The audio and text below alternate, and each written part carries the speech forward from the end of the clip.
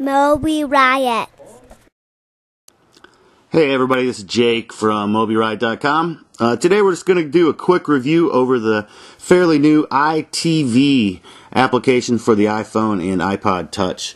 I haven't used it a whole lot because I work a couple jobs and don't have a lot of time to watch TV, but it's definitely a great application. As soon as you go in, I've already told it my zip code and the fact that I'm using one company over another or a dish company, so it has all your channels correctly. So today it's going to show you, right now it's about 6:37, so it'll show you what's on. You can scroll through, got an update.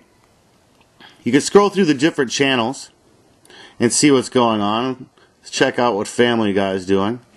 And it'll actually give you a description about the episode, which is kind of handy.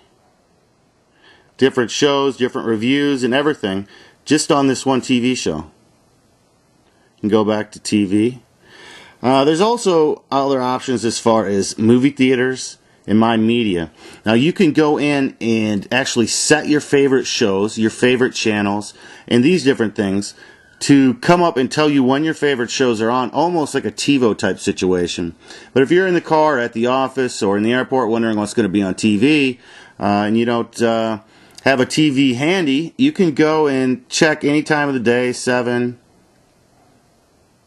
8, and it'll tell you what's on, what channel it's on for your network or cable or dish provider, and you can go in and check out anything about the shows.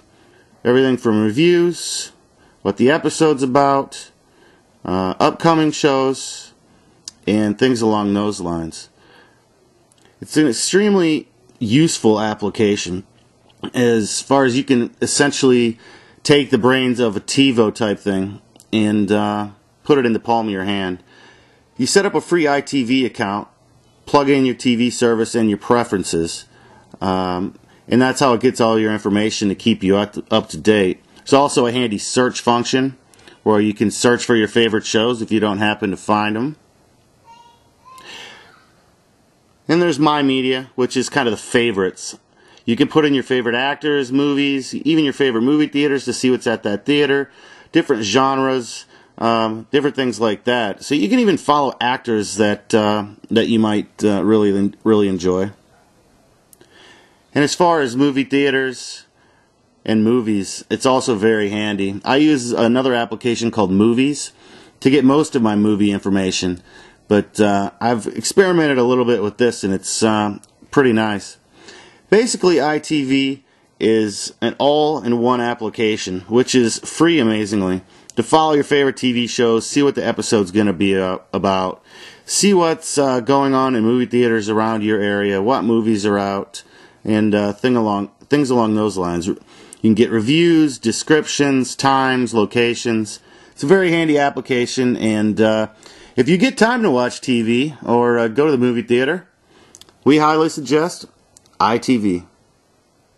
mobiriot.